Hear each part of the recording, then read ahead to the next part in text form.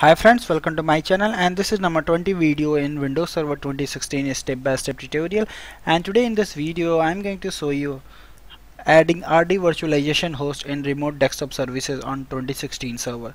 So basically first we need to understand what is Rd Virtualization Host. Rd Virtualization is basically Hyper-V host which is going to hold the Hyper-V virtual machines which is running on remote desktop services to provide in VDI solutions. So we'll see how it's configured. So in last video we have configured our VDI infrastructure. If you go and see the 19 video in my series in this 2016 tutorial, so here is my infrastructure which I am going to use in this demo. So we have one domain controller which is Win2K16 DC01, and I have installed Active Directory DNS and DHCP role on this machine, and my domain name is victorinfosol.com.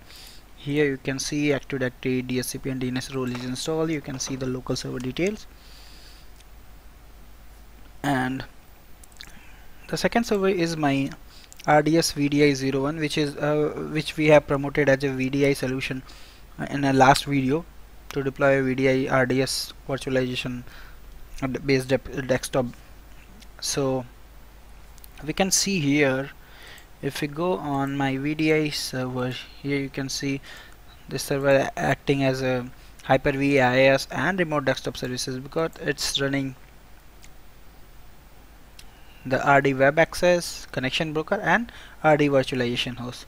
So if you go here and if you see currently in collection, we have host server, one server which is RDS-VDI01. so we have only one RD virtualization host in current scenario, current infrastructure. So I am going to add one more RD virtualization host here. So the next server you can see here is RDS-VDI02, which is a RDS server also, and I am going to install the RD virtualization host on this machine. So I have configured this machine is fresh. I have not installed anything, any role, any feature on this machine. So you can see here I have renamed this computer, configure one IP address, and the machine is joined in domain. That's all which I have done for now on this server. So let's promote this machine as a RD virtualization host. So to do this we need to go here on our first VDI server, which is RDS-VDI01. If I go to local all server, you can see I have added only one server. So right click here and add server, and you have many way to find your server. You can type the name or you can just select the operating system, these things. So I'm going to select the by operating system RDS-VDI02. so going to add this. Now soon it will be added here and we'll see what's going on there. So now you can see its server is added here, and we have two file server, two all server, one IIS, one Hyper-V. So let's go here on a collection page. If you go here on a servers, you can see here add RD virtualization host. So I'm going to do this, and once it's installed you can see here we will have two RD virtualization hosts. To add this, go here and click on add virtualization host, and here you need to select the server which we want to promote as a RD virtualization host. Also if you required, if you don't want to create this virtual switch on Hyper-V, you can go ahead and don't check this, and I'm going to create a one virtualization switch also. So select this and click next.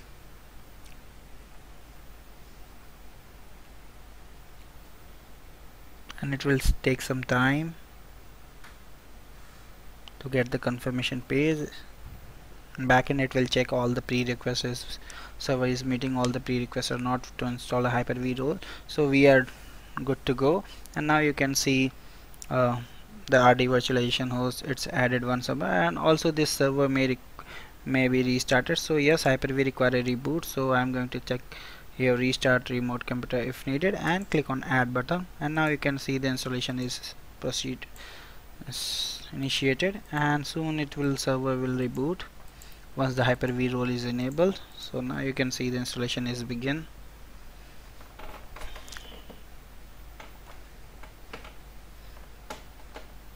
So during the Hyper-V role installation, it will require one or two reboot.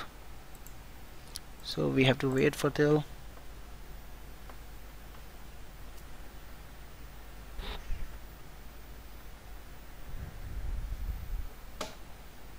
So installation is almost 40% done.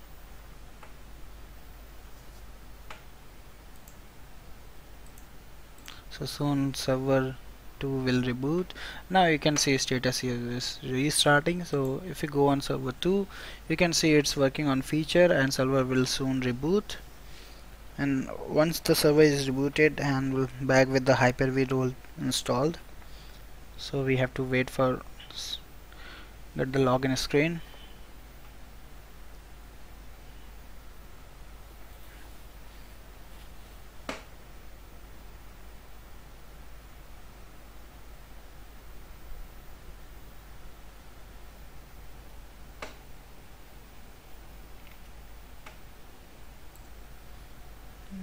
Again it's working on features.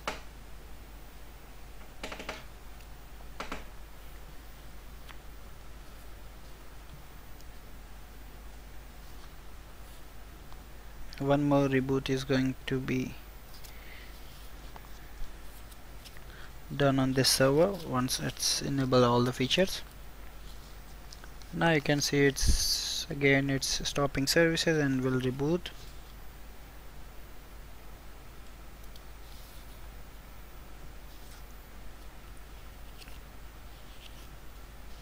So here the server is rebooting.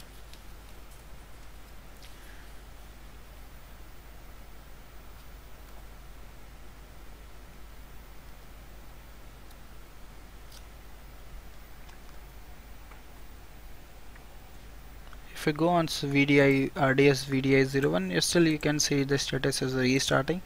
So soon this will the server is responding to this. You can go ahead, and now you can see we got the login screen. So let's log into RDS-VDI02.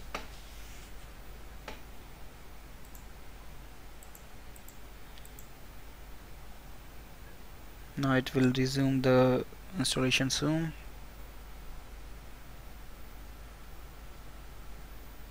Now you can see status is configuring. Now it will configure the like Hyper-V roles and Hyper-V virtual switch and everything.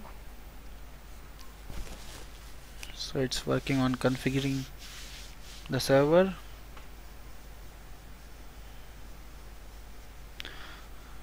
So almost done.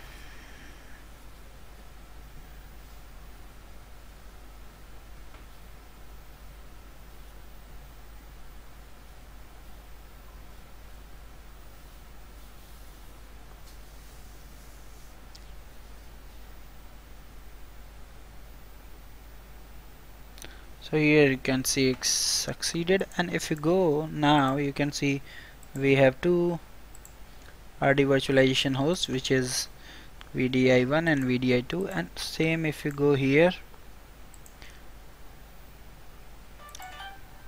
you can see the details in collections. We have two session host, two hosts for virtual machines, and you can see all the virtual machines are running on same. So if you want to increase the here, if you go and edit the setting,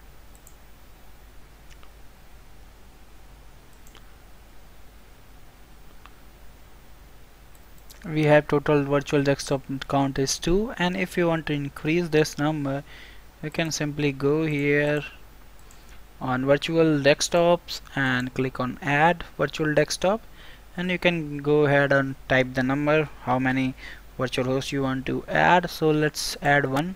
There are currently two virtual desktop in this collection, so let's add one, and we have a desktop allocation new virtual machine where we are going to put one on, we can make it 0, and on RDS02 we can make it 1, and now we can click on next. You can see we have specified the number of virtual machine add 1, and we are going to deploy one virtual machine and RDS-VDI02, and let's create this. So we are getting the virtual storage path. This does not exist on RDS02, so we need to make sure the disk is there available on here, so we need to create this, because if you go here on Hyper-V settings, let's verify one more thing here. If we go on Hyper-V role, let's cancel this. If you go here on Hyper-V, you can see the settings here. In a Hyper-V we have the path. This is path where the virtual machine is going to create, and during the creation of this VDI collection, we have specified this path here to create a virtual machine. Let's see here, we have RDS-virtual machines where we have a collection, this, so we need to create this folder with name, one folder there with this name on RDS2. This is very important, otherwise creation of deployment of virtual machine will be failed. So we have created the required folder, and let's try now, and it will work this time. So make it 0 and make it 1 here, click next and a confirmation. Let's click on create, and soon you will see the network transfer here. So you can see adding the virtual machine on desktop collection, and if you go here, you're able to see the network utilization, because now it's sending the data, sending the image which we have stored here on our C drive, RDS folder image. If you want to see where we have created, just refer my last video where we have created this image by exporting this, and you can see now it's sending. And if you go on server 2, here you can see its VDI demo folder is created, and now the virtual machine image is being exported here. So if I go here, you can see the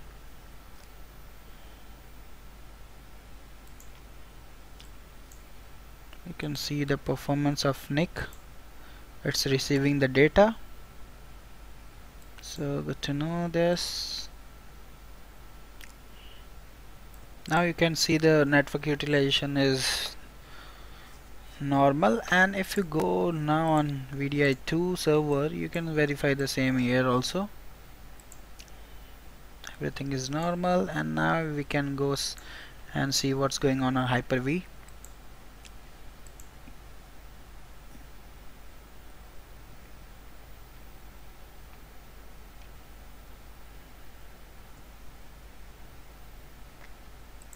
Here we can see Hyper-V manager. So now you can see machine is created with VDI-03, and now you can see it's getting started. And once the machine is started, it will configure the machine as per VDI's template, and it will make the computer account in our Active Directory and join this machine in domain. So everything is going to be happen automatically.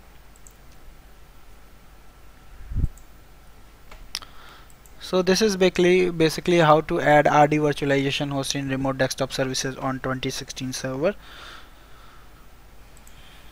And thank you for watching, and please subscribe me for more videos. And if you have any query, any question related to this, please post me on my given mail IDs. Thank you once again. Bye bye.